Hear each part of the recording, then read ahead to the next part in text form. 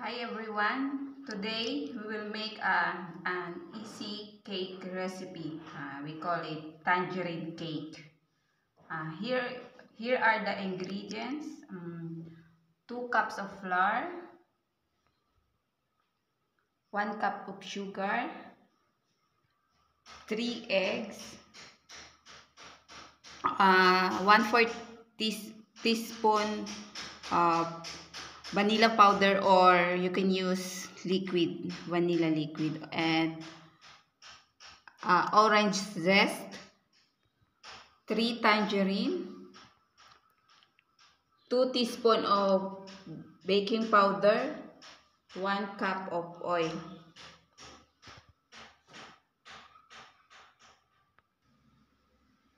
So first, this tangerine, we will squeeze it in blender machine. So here is the tangerine that we make in blender. So we will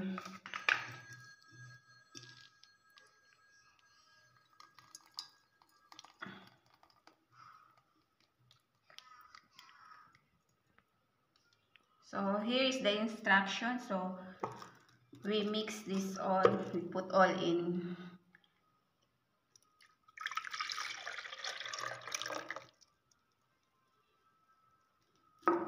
And then this egg, this tangerine zest,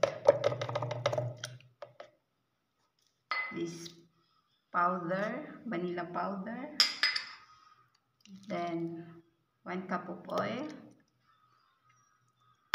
then this 1 cup of sugar. We will mix it all in blender. And then we will mix that baking powder here. Mix together. And then this one that we mixed together before, all that egg, tangerine juice, everything here.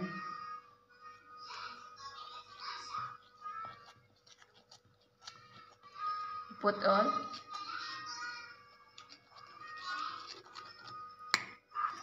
So this is all the ingredients that we mix. So we will put it now in a pan.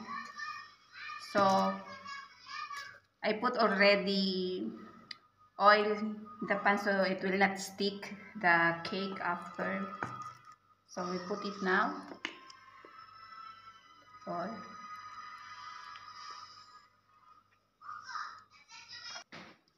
So this is ready now. So we will put it in oven. So before I preheat the oven for 10 minutes. So we will put it now.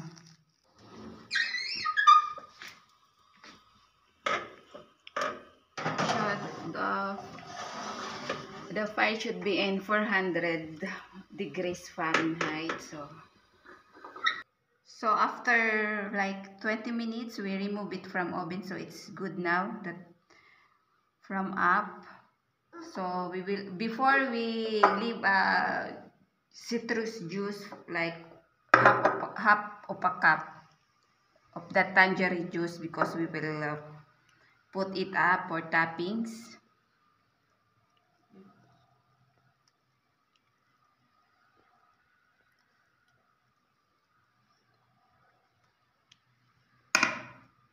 We'll put it again in the oven in a low fire setting. So we will put it again. Anyway, before we put that half cup of, we put this left half cup of tangerine juice to put it up, so that above it will like soft from above.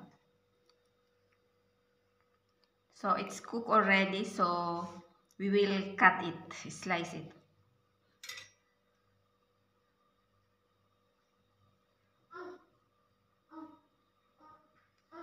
Bake cake now, so but it's good if you cut it if already the cake is cold. Okay, thank you. Please subscribe and like and share. Thank you.